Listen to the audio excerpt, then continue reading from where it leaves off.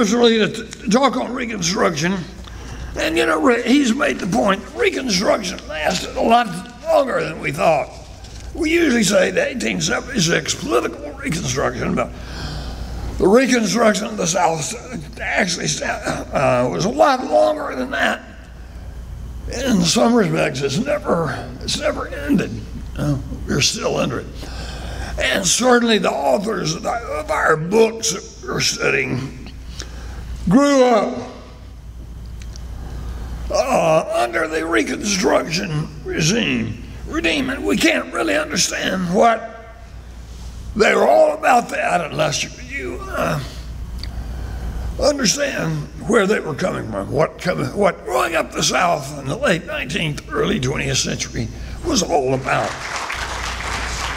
It is commonly understood that following Lincoln's assassination, President Andrew Johnson of Tennessee attempted to establish white supremacy throughout the South.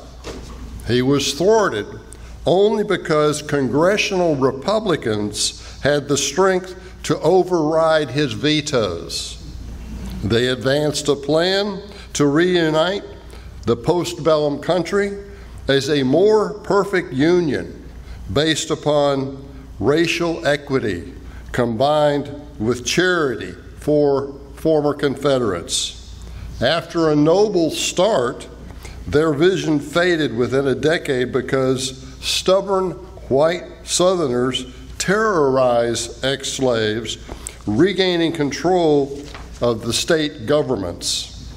Thereafter, the region remained impoverished due to the endemic racism and backwardness of her white people. Nevertheless, they lost the Civil War, but won the Reconstruction. Almost all of that synopsis is erroneous or deceptive. First, although Andrew Johnson's racism was similar to that of many contemporaries, his policies were driven by his strict interpretation of the Constitution.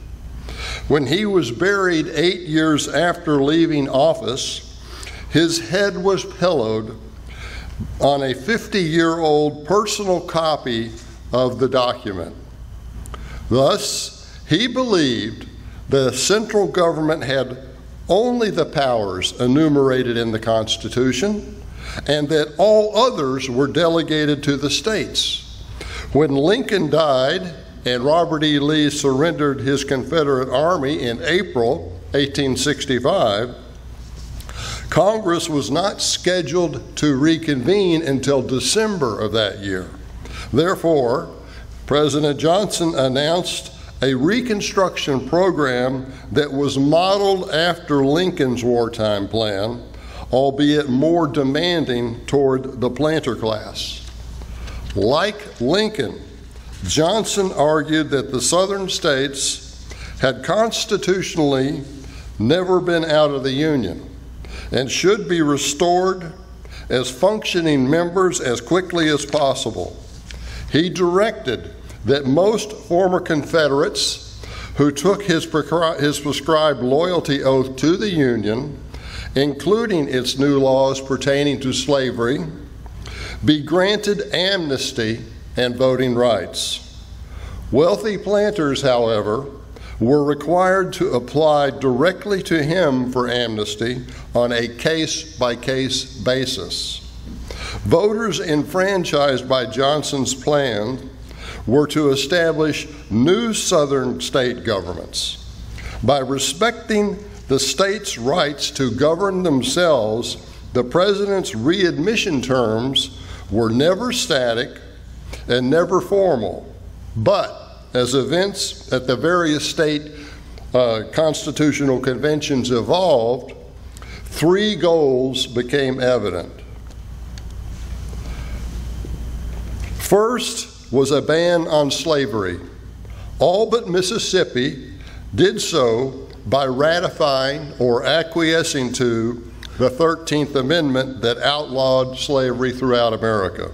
It was the Southern states under the governance of ex-Confederates who enabled the amendment to be ratified when Congress reconvened in December 1865. Without the Southern states, that 13th Amendment would not have been ratified when the Congress reconvened.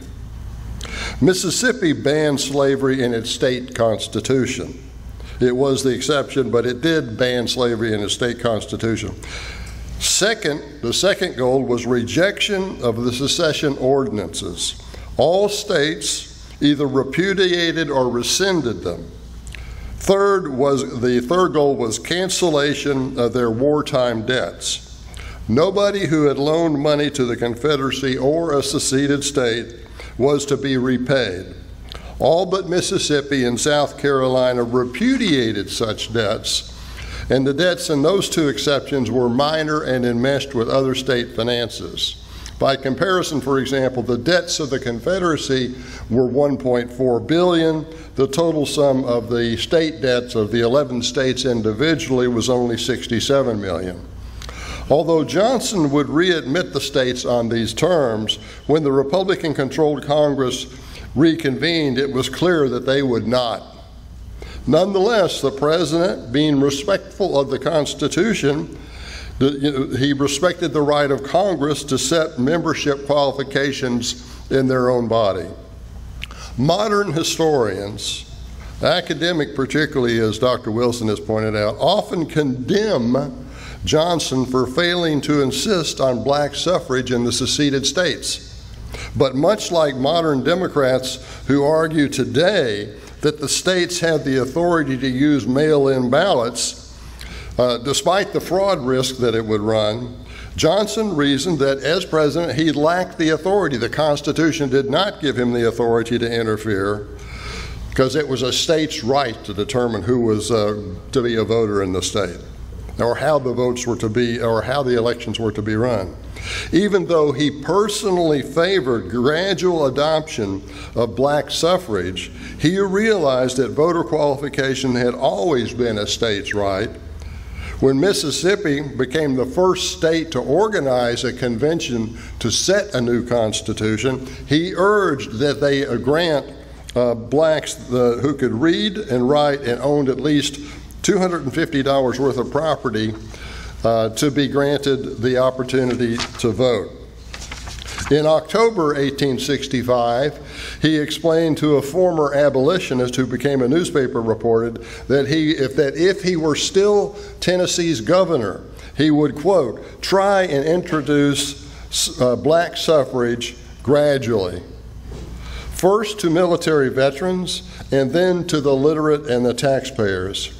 His stance was really much like the only one that Abraham Lincoln ever voiced. The second reason the synopsis I started off with is erroneous is that the bulk of the evidence suggests that the postbellum Republicans promoted black civil rights and suffrage because they wanted the freedmen's votes, while only a minority really favored racial equality at that time. When the Civil War ended, the Republican Party itself was only 10 years old. It might be strangled in its cradle if the readmittance of the southern states was not managed in a way to keep the Republican Party in power.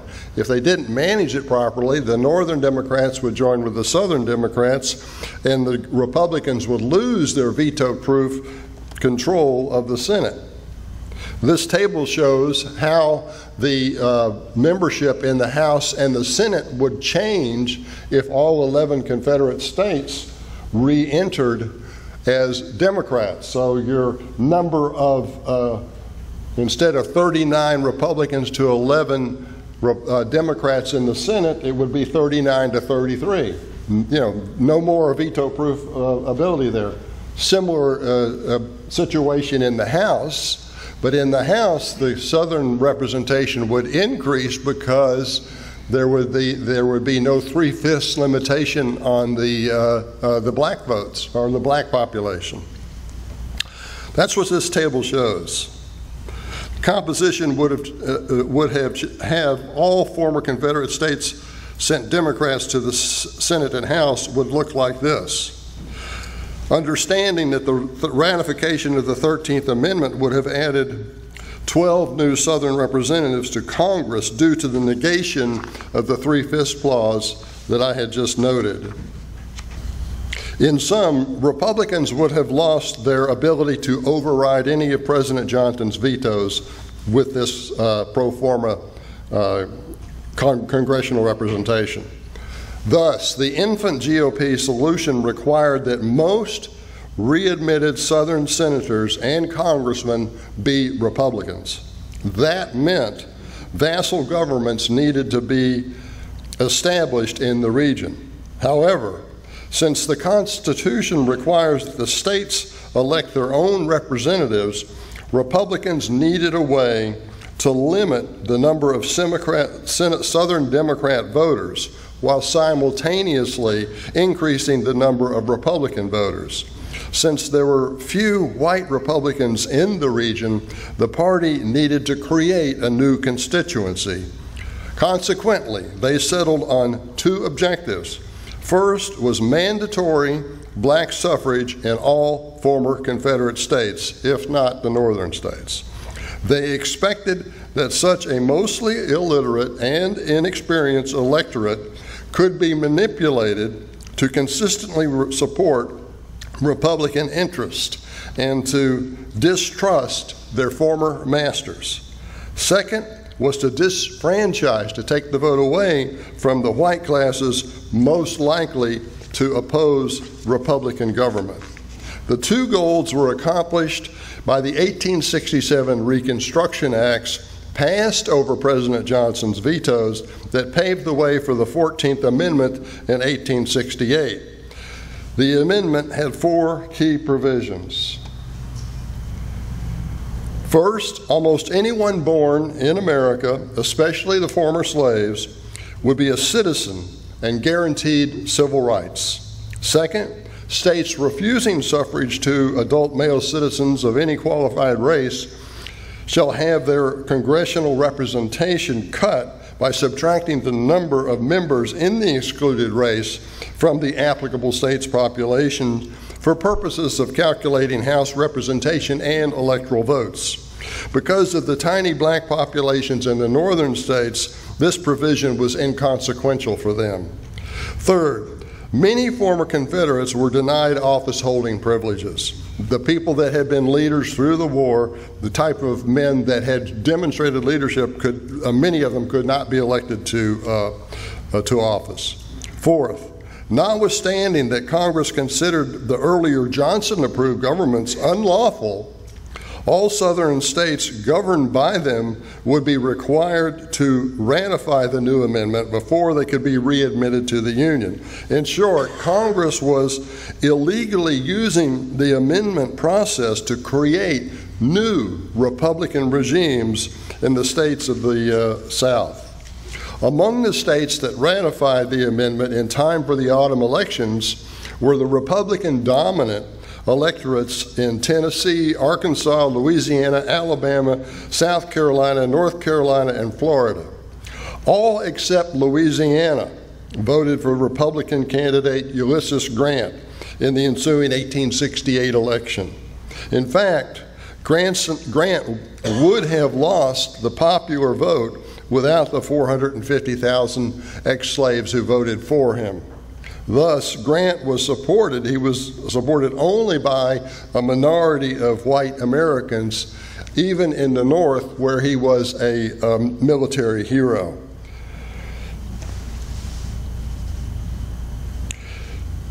Even though also adding on to that, Texas, Virginia, and Mississippi were not even permitted to vote at that time because they had not been readmitted under congressional Reconstruction.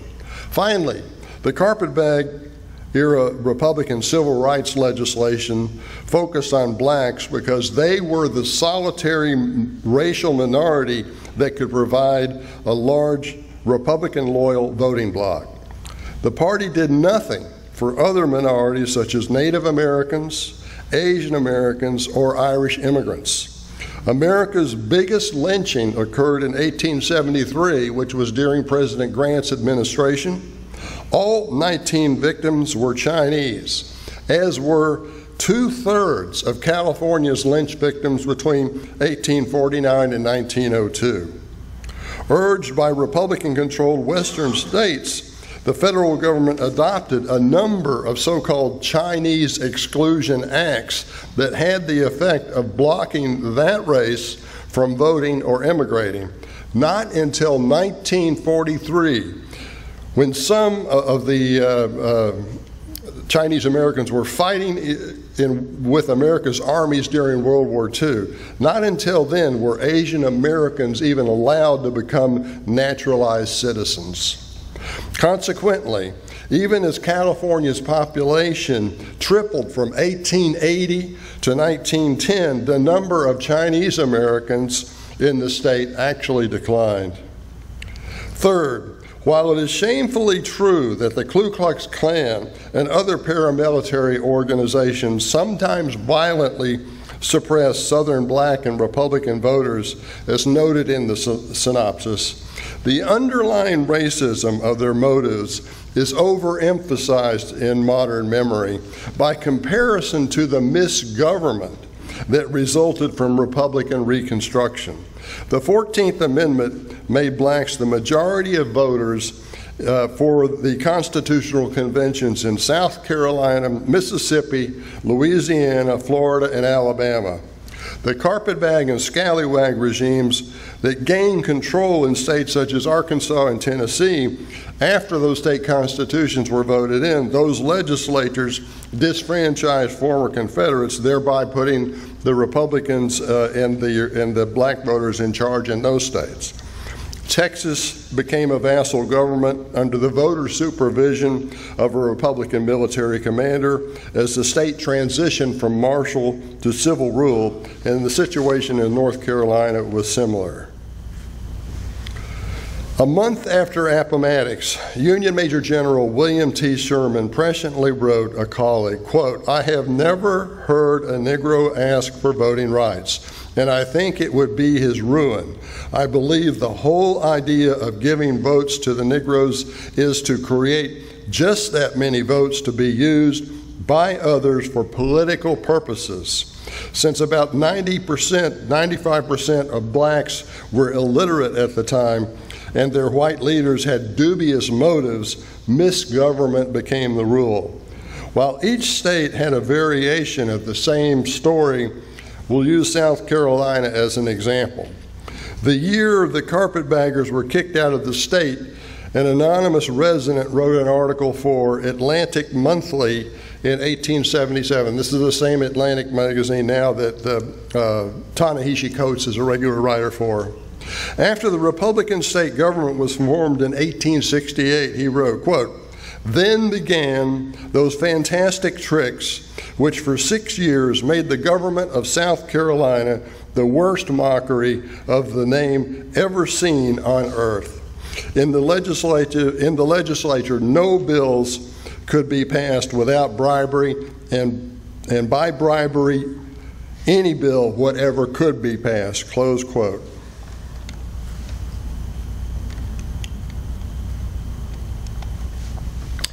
The state's bonded debt increased from $6 million to $34 million. The same writer for that article wrote, "Most of the money was raised on bonds was deliberately stolen. Before the war, property taxes averaged $400,000 per year throughout the entire state. But in the years after the war, the property taxes were over $2 million a year, which was 5 times more. Notwithstanding a 73% drop in the assessed property values, taxes had increased 5-fold. Quote, "This is confiscation, pure and simple.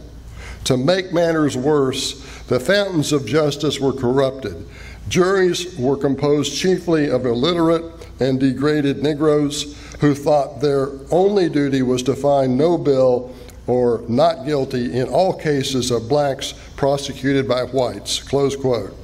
Daniel Chamberlain, who was a Massachusetts-born Yale graduate and the state's last carpetbag governor, authored another Atlantic Monthly article 34 years later in 1901.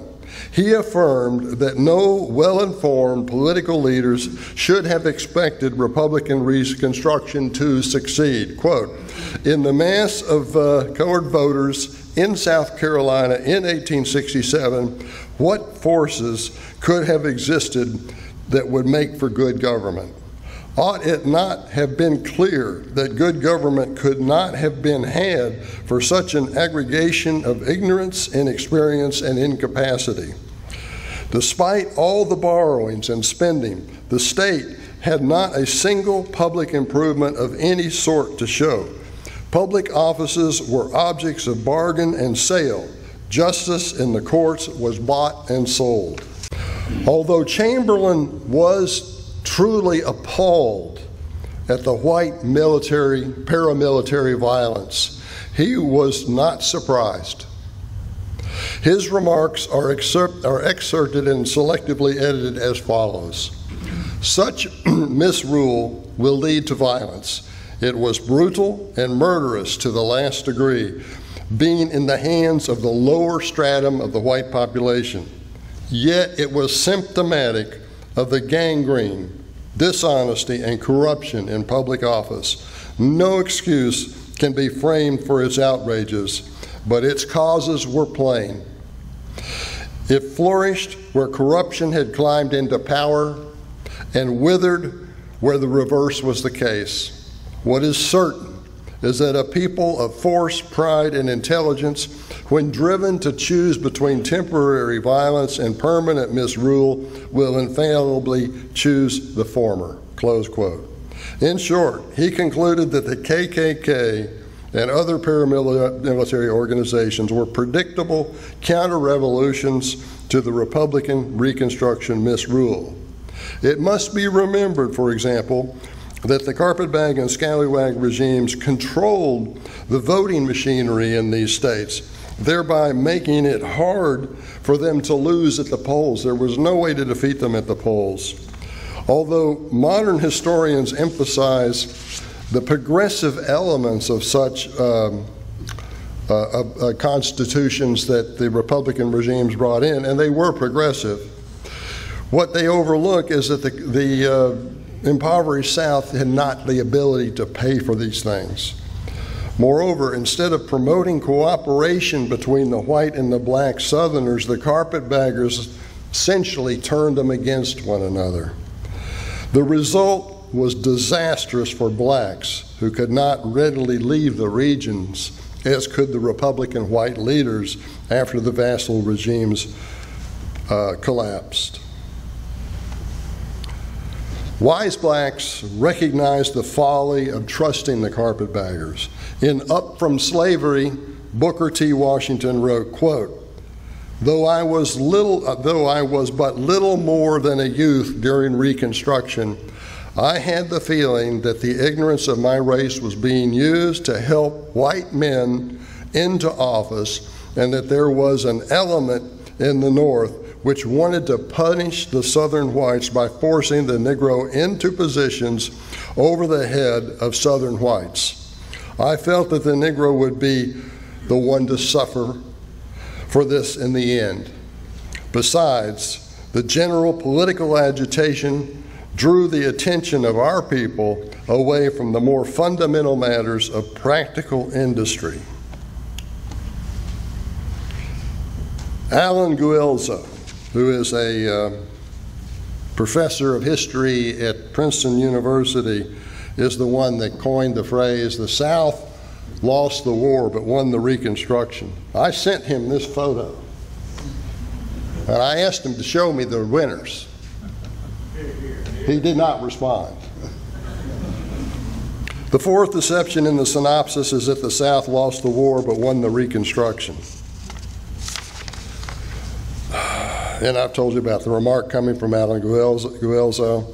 In reality, the longest lasting legacy of the Civil War has been Southern poverty, not segregation and Jim Crow. Moreover, the region's protracted poverty did not result chiefly from the backwardness of her people, but from the victor's peace terms, which were shaped by economic priorities that enriched the North but impoverished the South. One example was the protective tariff. It was a powerful tool for enabling Northern manufacturers to establish domestic monopolies by blocking imports. But it also encouraged European manufacturing economies to buy raw materials from countries other than America because it limited their ability to sell to us the imports that they would need to generate the dollars required to buy our exports. Since the South was an export-based economy, especially raw material exports, such consequences were injurious to the entire region. This is your graph of exports. You can see here, went sharply up. They went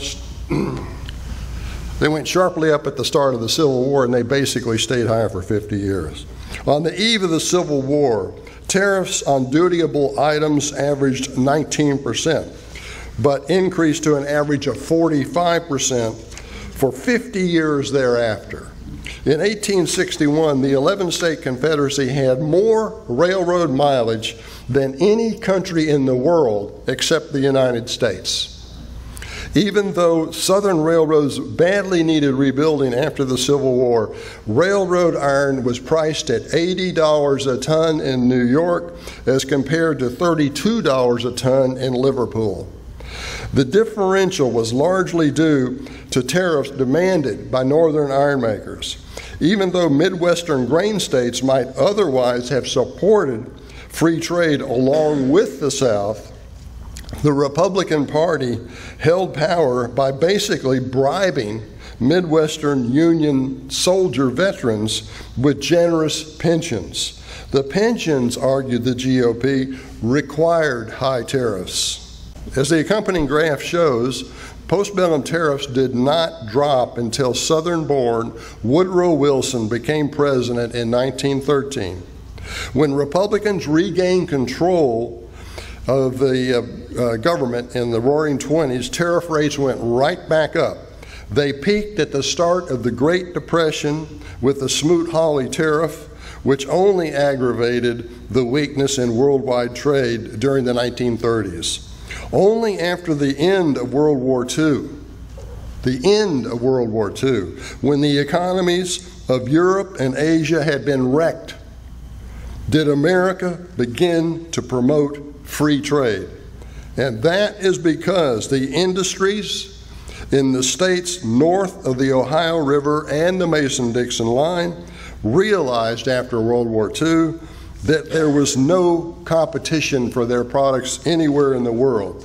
They wanted free trade. They wanted everybody to reduce their tariffs at that time because they realized they could become nearly the sole source of manufactured goods for the entire world. And it was a halcyon era for them from 1947 to 1967, but gradually the economies in Asia and Europe recovered, and our Rust Belt developed and became non-competitive. The Republican Party generally controlled national politics from the start of the Civil War in 1861 to the bottom of the Great Depression, over 70 years.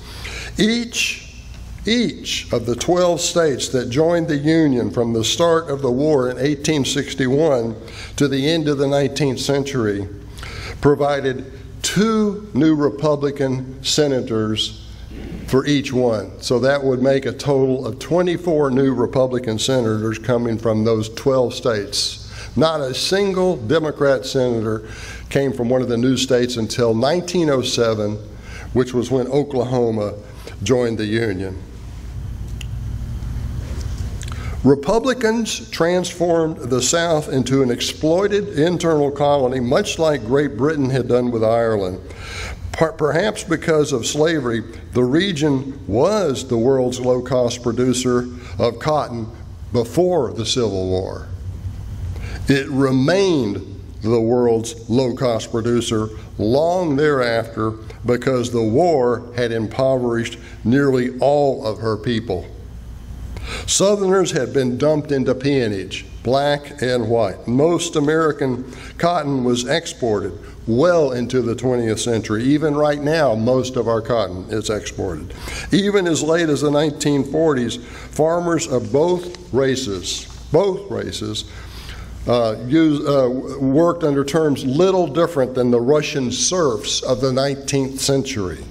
Simultaneously, whites represented, this is 1940, whites represented half of the region's sharecroppers and 2/3 of her tenant farmers.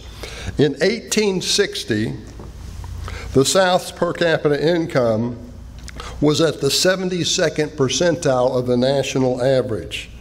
After the Civil War, it dropped to the 51st percentile, and it stayed there for at least 35 years. It did not return to its still below average 72nd percentile until 1950, which was 90 years later.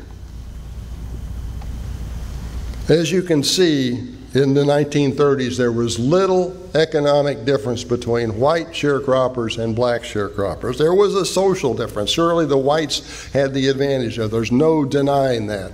But in terms of economics, they were nearly identical. The conqueror's version of black civil rights did not include having blacks live among Northerners. In fact, the chief racial goal of the Northern whites was to keep blacks out of the North. Since freedmen comprised a decisive Republican loyal voting bloc until the 1880 presidential election, the GOP wanted to keep them in the South. Simultaneously, Northern workers did not want job-seeking blacks to cross the Ohio River or the Mason-Dixon line.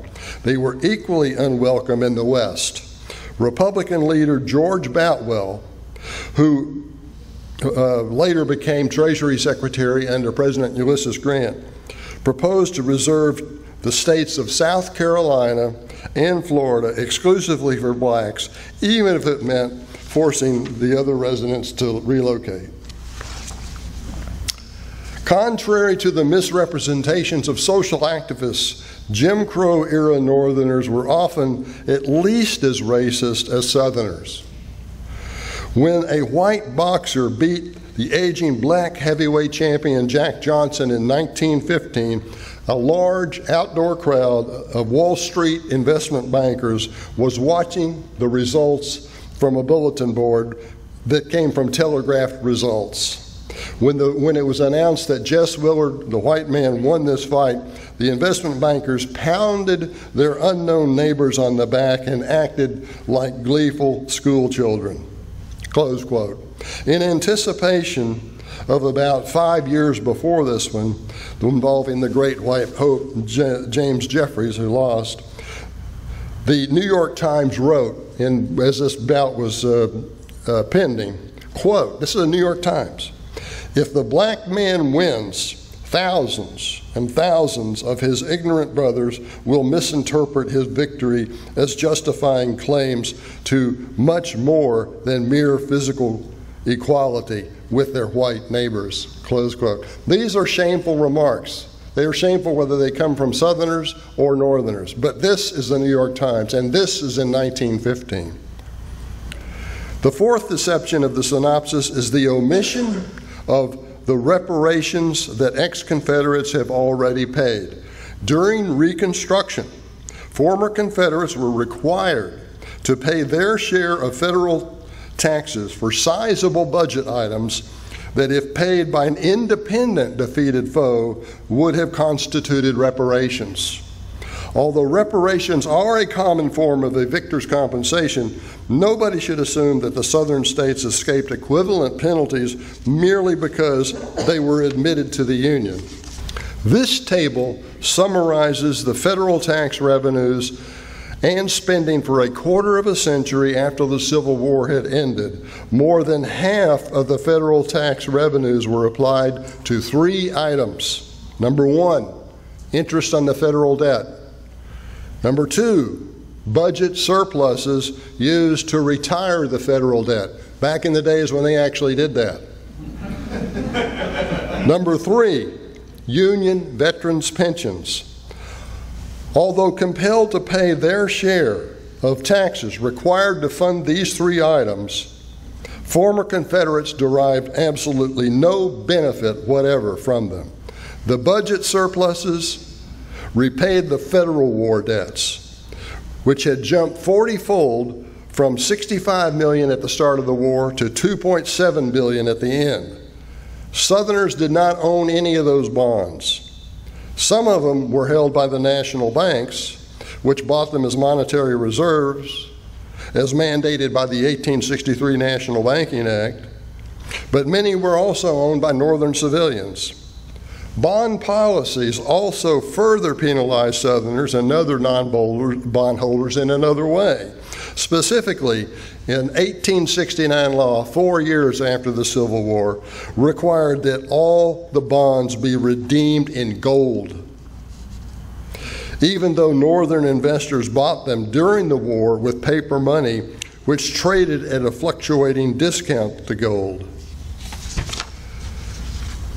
During the war, the paper money got as low as 35 cents on the dollar for gold. So it's hard to say exactly how much the benefit was, but nonetheless, let me just continue. Since the bonds and interest had to be paid in gold, the value of the paper money required to make the payments was larger than the face amount of the bonds and their associated interest coupons. The difference was an extra cost to the taxpayer, but a bonus to the Northern bondholder.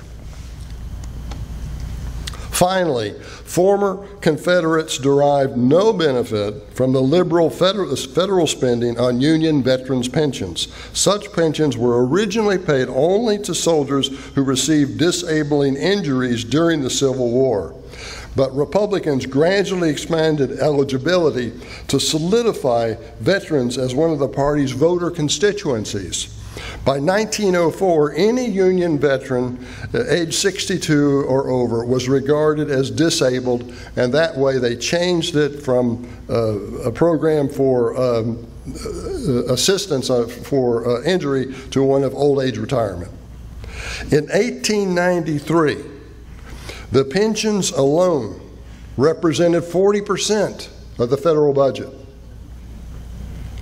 Annual disbursements for these Union veterans' pensions did not peak until 1921, which was 56 years after the war had ended. The last Civil War monthly pension was paid 5 months ago in May 2020. In terms of our conference theme, the owners of America are those who control the culture. Unfortunately, the culture is controlled by media, which is increasingly distributed through the internet. Media determines literature, literature shapes Hollywood. Presently, all of those sectors are dominated by people who are hostile to the Southern heritage, particularly Confederate heritage. The root cause is totalitarian academics, chiefly in the humanities courses such as history. One way to fight this is to stop donating to your alma mater.